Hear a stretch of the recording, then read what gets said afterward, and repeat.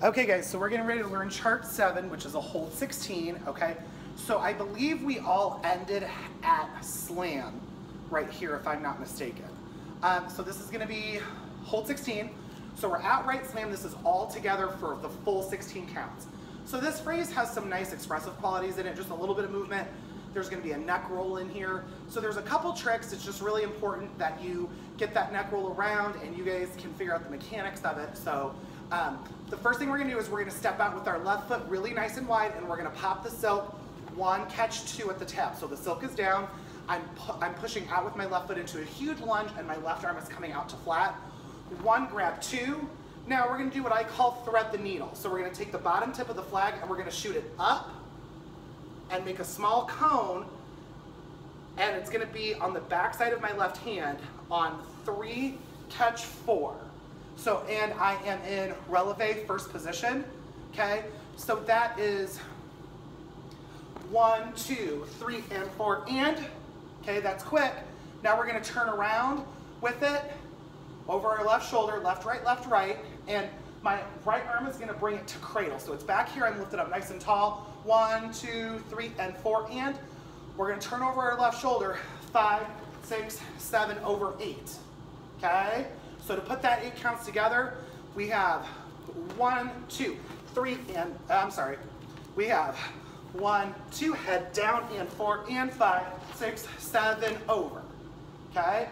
It's really important, 1, 2, that on 3, you bring your head down, and my left arm is starting to guide the flag to come around, and now it's on my back. My left hand is grabbing the tip on 4, okay? On 5, I change to cradle, 5, 6, 7, over 8, okay? Now from here, we're gonna press off of our right foot and we're gonna take a big burst. We're gonna take our body off center onto the right foot on 9, 10, 11, 12. All I'm doing is I'm flat to the end zone, I'm putting it on my shoulder, my flag is flat like a table, and I brought my right foot to my left foot. So on 9, 10, 11, 12, we have big 9, 10, 11, 12. Okay, my left arm is out. Now from here, all I'm gonna do, I better take my hat off. All I'm doing is I'm turning to the front, I'm stepping out with my right foot, and it's unwinding on the back of my neck, okay? 3rd, grab 4th at your throat, at the tab, and then you're gonna bring it over. Left arm is gonna stay up, okay? I'm gonna punch it up and turn my wrist and bring my left leg to passe, okay?